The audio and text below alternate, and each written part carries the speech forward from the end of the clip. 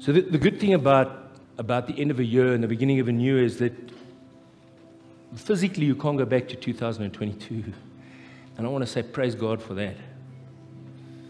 I don't know about you, but I don't want to go back to 2022. Or was it just me? I'm really looking forward to this year. You know, God was good. But I think God's just getting better. And it's not because He's getting better, it's just because we're being awakened to what He's doing, and we're getting to that place right now where it's time. Say to the person next to you, it's time. It's time.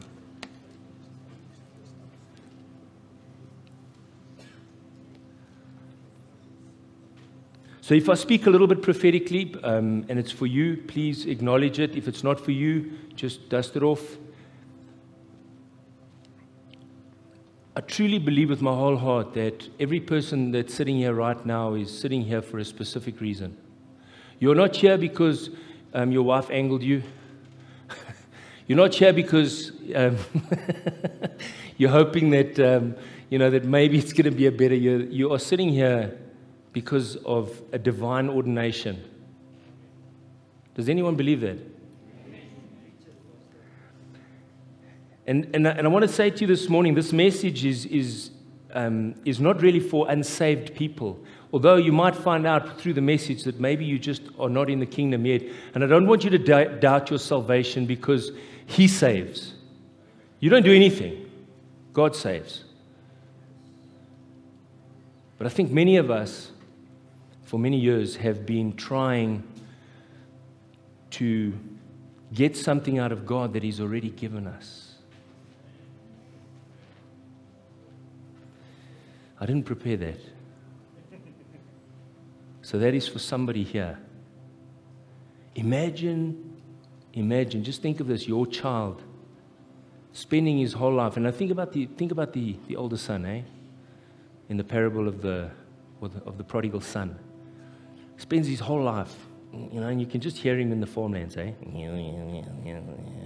pa maak so, and my dad never lets me do anything, and one day the little runt arrives with everything on him, with a ring, and there's joy and shouting and screaming. And he's had the whole time, he's had access to that love, to that blessing, and he's been grafting for it, working for it, asking for things. Somehow I think we're there. But God has He's just got an amazing way to open up our eyes when we really think, that, I've worked so hard, I've tried so hard, and I've done so many things, and why are things not working out? Anybody feel like that? Just me. A few of you. Good. So I did hear something from the Lord for today. So there are two people here today. And by the way, on the planet of Earth, there are only two types of people. Amen. What type? Boys and girls? No? Well, there's a third type probably now, fourth maybe. I don't know. But black and white? No, there are different other colors as well. Rich, poor? Okay. So Derek says there are only two types of people, saved and unsaved. Is that true? Okay, I agree with him. But today I want to talk to the saved people. So if you're not saved, today you'll find out. Please run to the front and please come and receive the Lord Jesus Christ as your Savior. Because I want to tell you something, that once He saves you, you're saved. Listen, you can have a bad week. You can even have a bad year. Probably some of you that are old enough have had a bad decade. Not talking to the married people. I'm talking to the other people. But you can have a bad decade. Amen. You can. So let's read the scripture together. And this is in Romans 13. It's Paul speaking. He says, and do this, knowing the time that now it is high time. Say to the person next to you, dis hoogtyd, it's high time. To awake out of your sleep. To awake out of your sleep. For now. Say to the person next to you, now. No. Our salvation is nearer than when we first believed. I like that word. That's a good word for me for this year. Because it just suggests that I just have to wake up. I don't have to do anything. I'm good at sleeping. And I think to a certain extent, a lot of us have been sleeping for a long time. Because, we've been waiting for God to do something that He's already done. I'm talking about that prodigal son again. If we keep praying, God, send revival. And sometimes, we just get mixed up a little bit. Because remember, to want something to happen that's happened in previous years, I don't believe God works that way, that we have to be passive waiting for His Spirit. His Spirit was poured out 2,000 years ago. If you are born from above, you have the Spirit of God in you. I just got a few amens. So maybe there are more unsaved people that I need to speak to today. Okay? So, if you have the Spirit of God in you, Romans 8 says that if you have the Spirit of Christ in you, then the same Spirit who raised Christ from the dead shall quicken your mortal body. In other words, it shall give you a life that you don't have. Listen, guys, salvation is for free. I'm not talking about salvation this morning. I'm talking about something that God has given us. He's given us His Spirit. The same Spirit that was hovering on the water when darkness was on the deep, and the Spirit of God was hovering on the water, and God said, "Let there be light." And light was there, and it wasn't the sun. It was God's light. The first thing that God created was light. When you receive Jesus into your heart, God was saying, "Let there be light." And light shone in the darkness. And John 1 says, and the darkness could not comprehend it. Katalambanu. The darkness could not grab hold of that light. It could not take hold of that light. It couldn't, and it never will. Each one of you, if you are born from above, have got that light.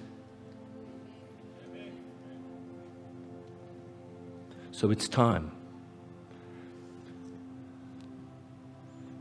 John 11 gives us a beautiful story about Lazarus, and I'm not going to get into the story because I'm talking to two people today. We know Jesus waited specifically so that Lazarus could be properly dead. So nobody can say, he passed out, or because we know that Martha said they mustn't open the stone because he stinks. So he was already, fermenting.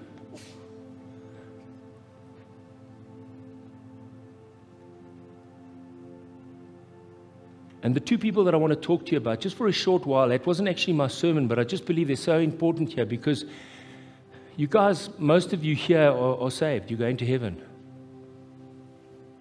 And what happened? There were two types of people. There was a Martha and there was a Maria. Martha was a child of God.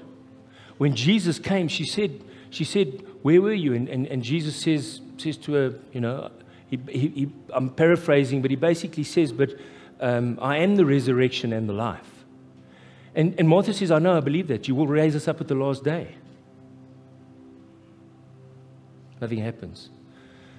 But then, bless Maria, Mary, Maria runs and she comes to Jesus, and there's a different type of faith. "Lord, if you had been here, my brother would not have died." And the Bible says that Jesus groaned within himself. He groaned within himself. And I always wonder why he groaned within himself.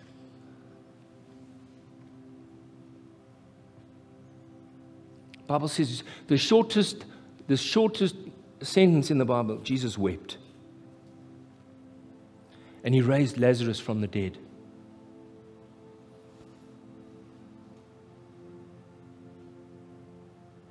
Two types of faith. One that's going to heaven. one that's stuck in their job, stuck in their current spiritual state, stuck in their tradition, stuck in their failure, stuck in their disappointment with leadership, stuck in their disappointment with themselves. With themselves. Because Satan's always saying to you, but you know what, if you'd only done this. As jy maar net meer gebid het, hoe could jy nie elke oggend opstaan nie? Why didn't you get up and pray more? Why didn't you worship more? Why didn't you evangelize more?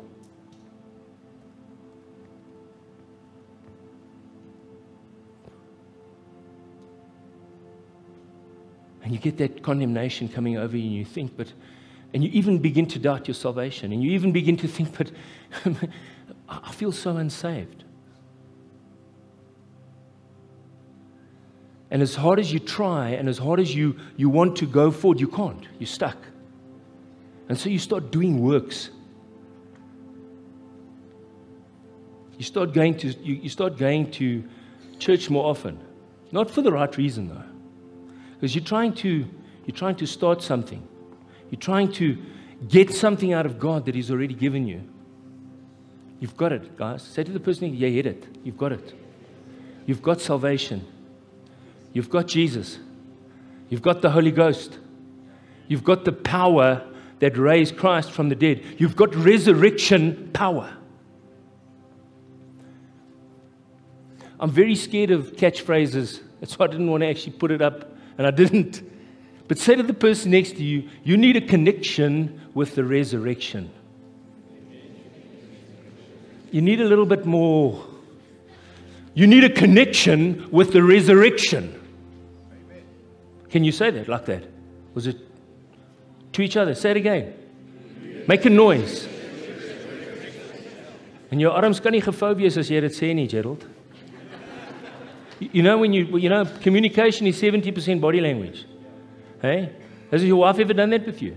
When you say something to her and afterwards she says to you, yeah, but your body language. I'm driving the car. How can I change? You need a connection with the resurrection. For those of you who have your Bibles here, don't you want to just go to Philippians 3? I love Philippians. Amen. Paul, as we know, Paul was in jail. But this epistle is the epitome, or such a wonderful demonstration of the joy that is in salvation. The joy that you can have now. Not one day, not in the sweet by and by, but now.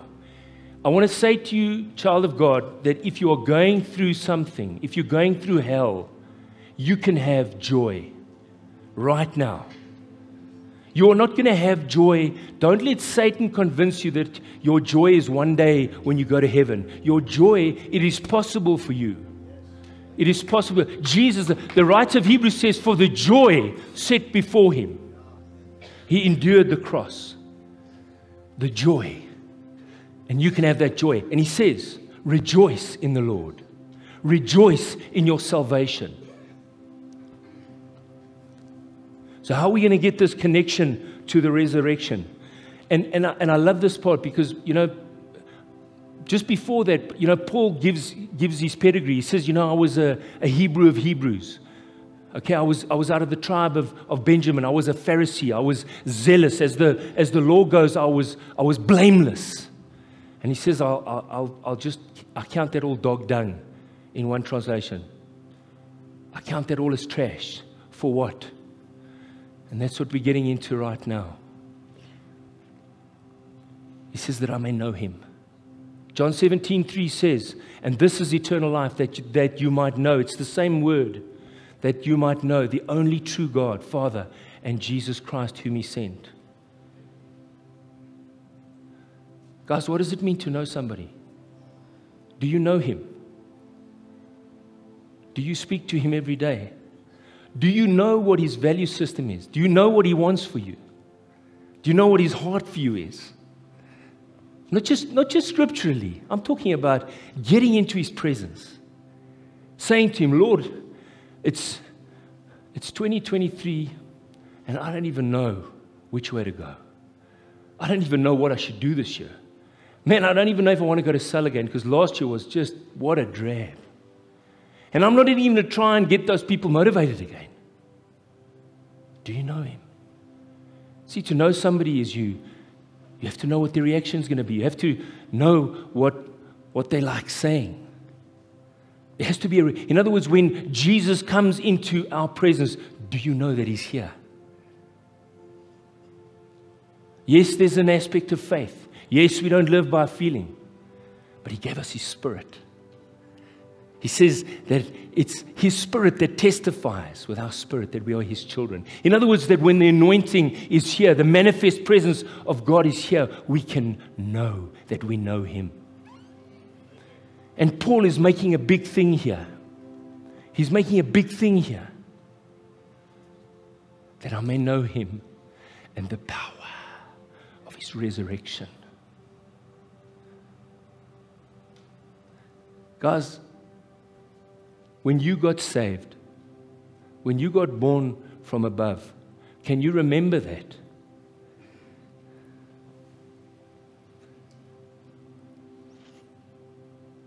Man, there was nothing I wouldn't do for Jesus.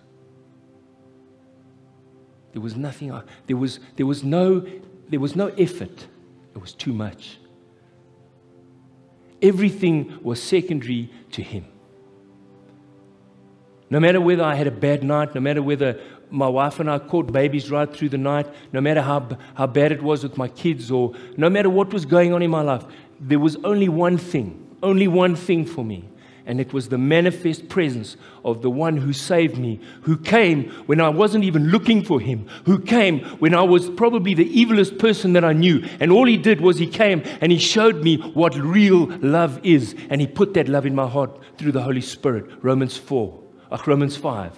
He put that love in my heart. And all of a sudden, man, I just wanted to be with Him. I just wanted to sing to Him. I just wanted to read His Word. I just wanted to tell the whole world that Jesus Christ is Lord of Lords. He's real. He has a physical presence when we are busy talking about Him. When I speak to somebody, I can see their face change. I can tell them all the things that they've never known. I can prophesy into people's lives. And the resurrection power of God flows through me. And that person sits in front of me and they don't even know what's happening. They cannot see what's happening. But I know, because I know Him and I'm known by Him, the power of His resurrection. And I want to do that. I want to do that forever. I want to keep on doing that. I want to keep on waking up every morning and saying, Lord, where are You? Lord, where are You? I need You. I want You. And nothing, according to Romans 8, is going to separate me from the love of Christ of the love of God that is in Christ Jesus my Lord. No weapon formed, no height, no principality, no tribulation, no trial, no disappointment. Nothing will separate me from that love. Because love never fails. Love doesn't stop coming after you. You can run, but you can't hide. Say to the person next to you, you can run, but you can't hide. Because He's coming after you. He's chasing you. He is pursuing you. And guess what? I've read the book. He always wins. He wins. Amen. He's winning. You see, it's when I know Him and when I'm known by Him and I have that power of resurrection, then I can go into a place where the enemy comes against me. And guys, we've come out of a war time, haven't we? We've come out of a war. Is it just me? We've been in war. We've been in the trenches. We've been fighting every single day just to keep our heart. The Bible says that we must guard our hearts above all things because out of it flows the issues of life. Man, I tell you, it was tough because there were many things that I wanted to say to many people, about many people, and I really felt justified. But I've been justified by somebody else. His name's Jesus. I've been justified by faith. So I don't have to be justified anymore. I don't have to be right. I don't. Because He's right. And that's all I have to believe. The greatest work is to believe.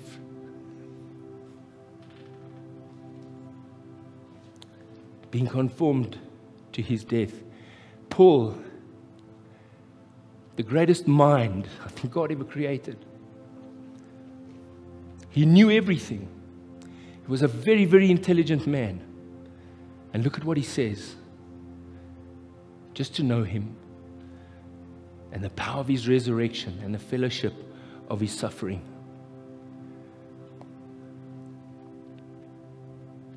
And here, just look how humble Paul is. He says, listen, man, I haven't arrived, eh? But that's a powerful word, attained, because it's actually repeated. He says, but I press on. Say to the person, this year we're going to press on. I'm going to press on. I'm going to push through. I'm going to push through. That word, lay hold. He says, but I press on that I may lay hold of that which Christ has also laid hold of me. What does that mean? That means that Paul was captured on the way to Damascus. He was going to go and kill Christians, and he believed completely in what he was doing. And Jesus Christ, the light shone in front of him, made him blind, and his whole life turned around in a second. In a whole life, everything that he held dear was over forevermore. And guess what? If you read everything that Paul wrote, you can understand why he says, I lay hold of everything that Jesus Christ lay hold of men. In other words, Paul was the first person then that after Jesus that became a new person. Shall we continue in sin that grace may abound? Certainly not. Do you not know that of many that you were baptized into Christ, were baptized into his death? That just as Christ was raised from the dead by the glory of the Father, so I'm going to walk in newness of life, resurrection power. We always use that scripture for the baptism, but I want to tell you something. There's power there.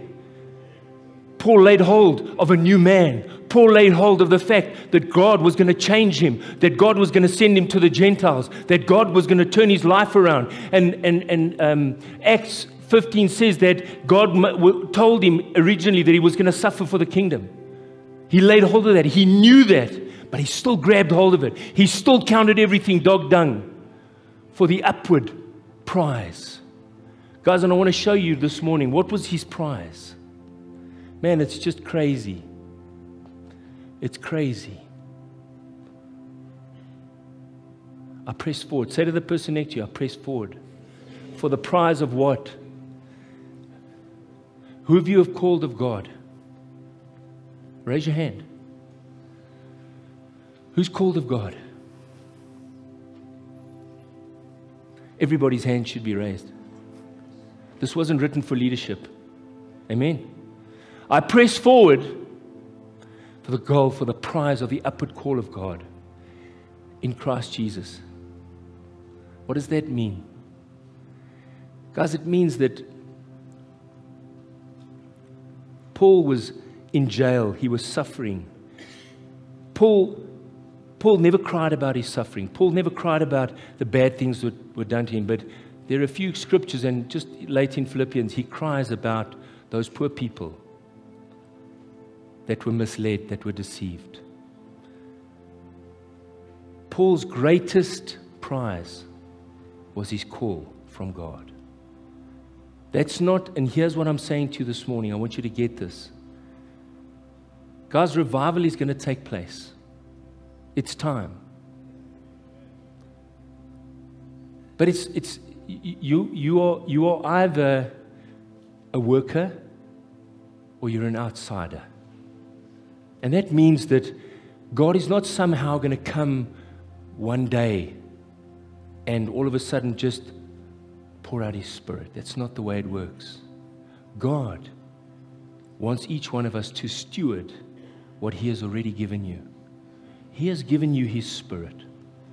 Listen, He has given you His Spirit. His Spirit doesn't all of a sudden one day get stronger because of something happening. The same Spirit that raised Christ from the dead is in you right now. That Spirit that can raise the dead. That Spirit that can heal the sick. That Spirit that can baptize people in the Holy Spirit. That Spirit that gives you an anointing when you speak to somebody that doesn't know the Lord Jesus Christ. That Spirit that knows all things. That Spirit that can help you when you don't know what to do next. That Spirit that can achieve things that you would never be able to achieve. That Spirit is in you right now. The greatest work on this planet that you have is to believe that that is true right now. If you, and Lord, I pray right now that you would come. You have to come. You have to come. You have to remove. The Bible says that the spirit of this world has blinded the eyes. How many times has somebody been prayed for and you think, they're not going to get healed?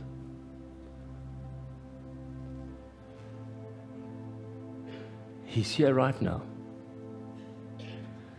I went for a bicycle ride yesterday, and I stopped at the top here. Pastor Kobus, it's not coincidence that we have a cemetery next door.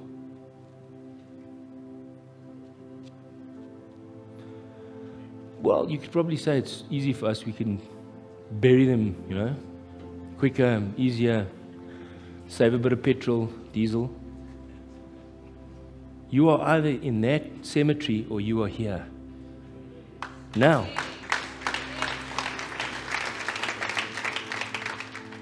And you have to choose today. Do you have Martha's faith? Or do you have Maria's faith or Mary's faith?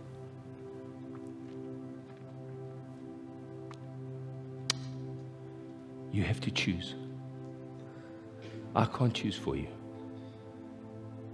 But I know that if you choose today, you will have a connection with resurrection. You will walk worthy of the upward call of God in your life. You will achieve which you could never. You will look back and say, I do not have an inkling of an idea how we got through this. I cannot even tell you how incredible this God is. I cannot even begin to explain to you that every single little thing that has happened up until today was for your good. Say to the person next to you, He planned it for you. He planned that. No? Because now you can't blame shift. You can't blame shift anymore. Sorry, is nie my skuld nie. He planned it. Did people in your life make some crappy decisions? Yes, they did. But guess what? He's also working things together to the good to them. Not just you. But do you believe that this morning? Or are you going to get busy dying? God has called you. Each one of you. He's called you. He hasn't called you to sit in the seats. We have 21 days that we're going to fast. And I know, I'm not a good faster. I started in December already thinking, how am I going to get around this one again? But I fasted a bit in December this year. It's still just as difficult. But I want to say to you this year, Pastor Kobus, I'm more excited than when I got saved about fasting. You know why? Because I know why I'm fasting. And it's not for some pie in the sky. I'm fasting for you. Fast for you. For you. For you. For you. For you. For you. For you. It's not about me anymore. Listen, if I look at the odds, you know, I've got buddies that are passing away. So every day is a good day. Every day is a great day. I'm fasting for you. I'm fasting for each one of you. I don't want you to miss God's calling in your life. I'm fasting for you. But you know I'm going to do that. See, God's got to change my attitude towards you. Gerard, He's got to change my attitude. How much grace do I have for you? How much grace do I have for you? Think about it. Man, my senior pastor said double grace. Hallelujah. Double grace. I've got double grace for you. Don't you want to close your eyes right now?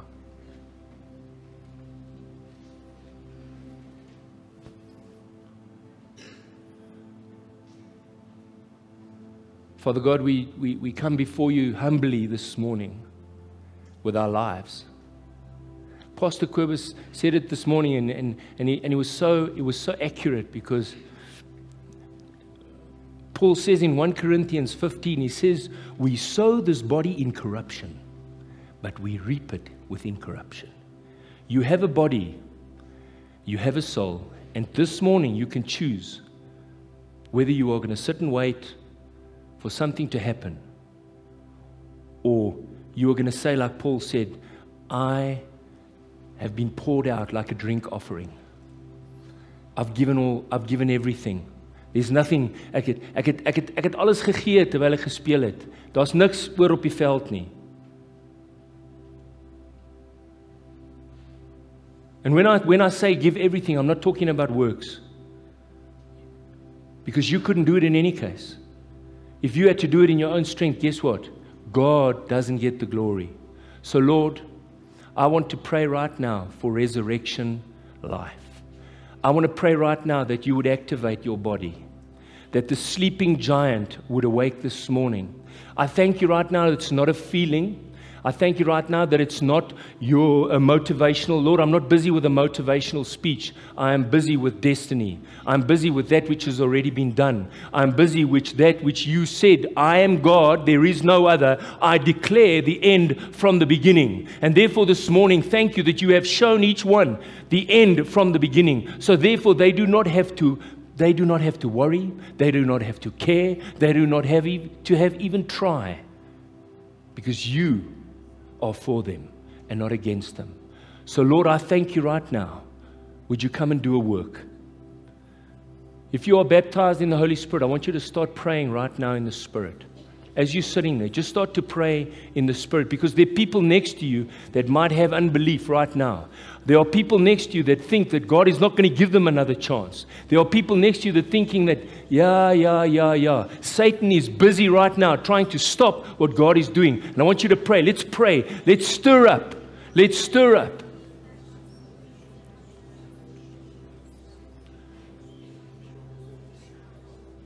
Pray.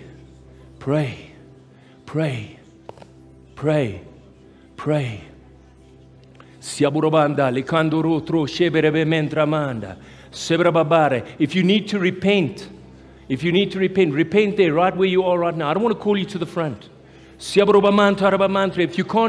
you haven't been baptized in the Holy Spirit, I want you to ask God to baptize you right now. Amen. If you want to be baptized, just raise your hand right now. Raise your hand. Say, Lord, baptize me. Baptize me. If there are people around you, just touch those people as they're sitting there. Raise your hand if you want to be filled with the Holy Ghost again. If you've, right now, guys, come on, let's pray. Let's pray. Let's pray. Let's pray right now.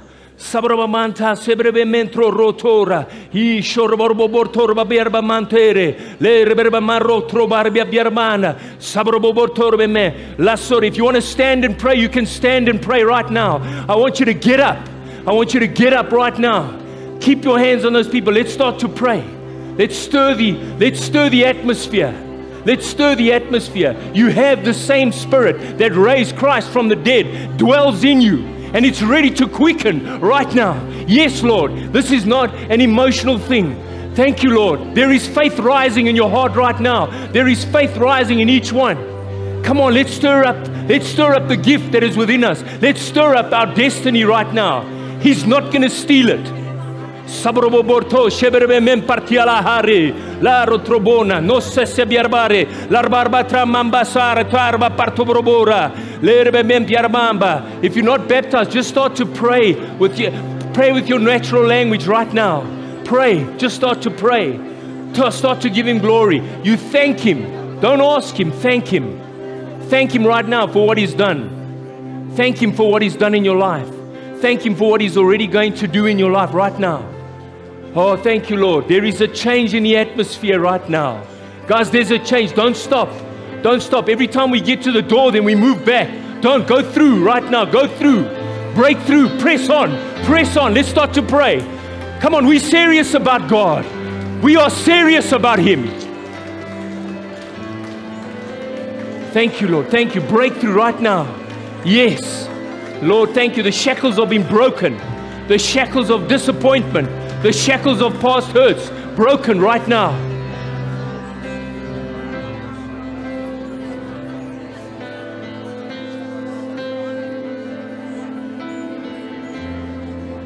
Just receive it.